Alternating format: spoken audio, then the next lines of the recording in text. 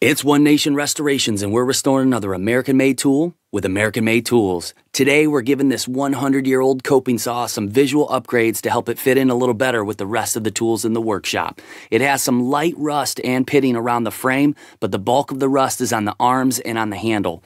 The handle is also getting some light sanding to take out the imperfections and scratches, and also a new coat of stain.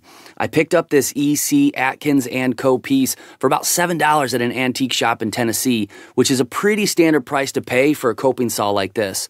The design of these things has not changed much over the 100 years since this thing was forged, outside of the American-made coping saw by New Concepts that'll set you back a couple $100. We'll start these upgrades by loosening the handle the same way you would if you were replacing the blade. Make sure to brace the arm when removing the handle like you see here, because the thin blade is under an immense amount of tension and pressure along the length of the body. Perpendicular pressure can cause the blade to shatter. Turning the handle without holding the arm will twist the blade and lead to this. Make sure you're wearing eye protection here just in case, because those pieces will shoot off in an unpredictable direction. This arm was designed to go into the handle almost a full 2 inches to give the saw stability when you're cutting. Check the handle for play and look over the screw for any damage to the threads. If you see any, use a thread cleaner or restorer depending on your condition of the screw. When this saw was forged, the second arm was inserted into the end clip and then it was attached to the frame. 2 rivets hold it into place, so if you want to remove the arm, just take out these rivets. This is relatively easy to do. Just use a grinder, file, or a chisel from a punch set to remove the head and then use a punch to push out the pin. Here at One Nation Restorations, we try to preserve as much of the original piece as we can, including the 100-year-old rivets. If that doesn't matter to you, I recommend using an American-made hand rivet squeezer and dimple like you see here. This metal is soft, so a pneumatic rivet gun might leave some marks on your frame. This is relatively light work compared to most of the projects we have at the shop, but that doesn't make the detail work here any less important. For coping saws with more rust, drop them into a Vapor-Rust solution and you're caught up. If you have deeper pitting, I still wouldn't take that out because you're going to leave a low spot in your work. For handles that are stripped out or wood that's cracked, you may need to buy a new one or create your own using a lathe. Use your best judgment for your projects and do what feels right.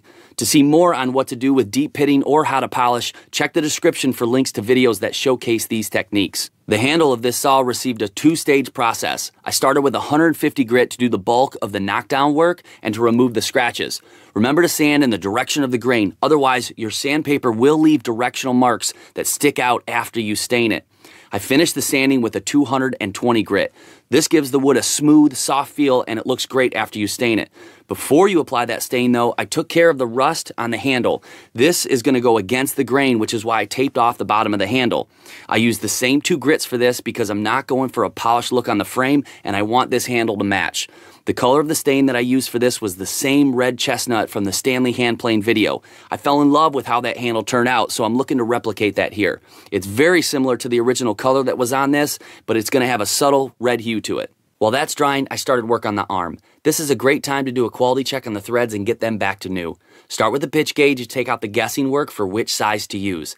These threads are in great shape, so the focus was on the sanding for this project. The rounded knob and the dome top are susceptible to squaring, but you can easily avoid this by rotating the part as you sand to prevent flattening it in one spot. To get into the tight corners, I recommend folding the paper to create a straight edge. You'll need to do this repeatedly though, because it's only going to last 4 to 5 strokes before the paper edge is gone. I finished with the buffing wheel after the 220 grit just to take out the fine scratches. I only used a firm pad here because we were not going for that mirrored look. The frame was given a similar treatment to that arm, but the longest part of this process was getting around those rivet heads. This would have been much easier to sand had we taken the time to remove those end clips and the rivets, but unless they're worn out or damaged, I try not to do that. For the sanding, speed was the name of the game. You don't want to make any deep grooves here, and all you're trying to do is take off the surface rust. I also don't want to take away any of the metal around the company's stamping. I want somebody to be able to appreciate the history of the company that made it after it gets passed on. The more restorations I do, the more I appreciate the American tool makers that have vanished from existence. Atkins Co began making saws back in the mid-1800s and had over 100 patents from 1850 to 1950. They focused on circular and crosscut saws early on, but expanded their reach to hundreds of products by the 1900s, including the introduction of their coping saw line. The number 50 coping saw made its debut into their catalog for the first time in 1919, as far as I can tell. Their reach was so strong, they were even the second largest manufacturer of saws in the world at one point. And it wasn't until the 3rd generation of their family-owned business before they were bought out and eventually absorbed. The U.S. Postal Service bought this empty warehouse in Indianapolis so they could knock it down and build their own.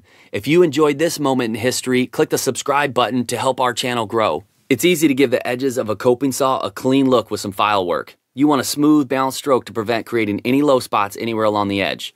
Once you're happy with the look, it's onto the buffing wheel. Now this American-made buffing wheel is from Co, and you can find them in the link in the description below. They come with a 1/2-inch adapter flange, but you can drill those out and create your own size for a larger arbor washer. You'll also find the Co's line of compounds down in the description, and I used an E5 here to remove the scratches from the sandpaper. If you want a mirrored look, move to the SCR or the GRN on a softer wheel.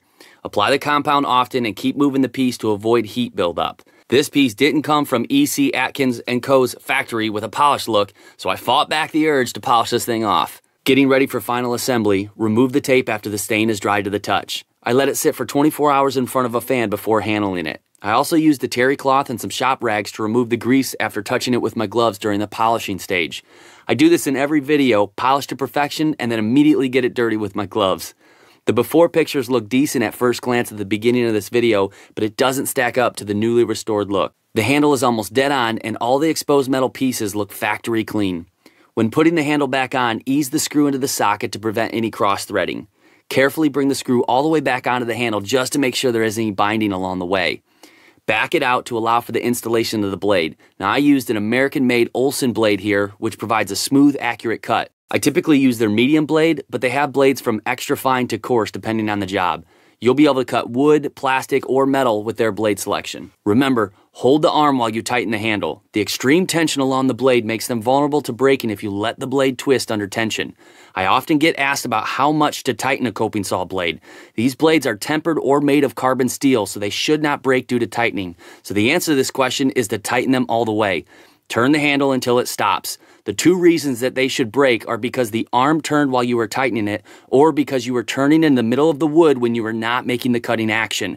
This tool takes a fair amount of practice to get used to that feel when you cut and curve at the same time. Having just said that, I'm always cautious installing these, keeping my face away from it and wearing safety glasses just in case. After a final look at how the piece turned out, it's time to put it to use. The coping saw is great for making curves in your cuts.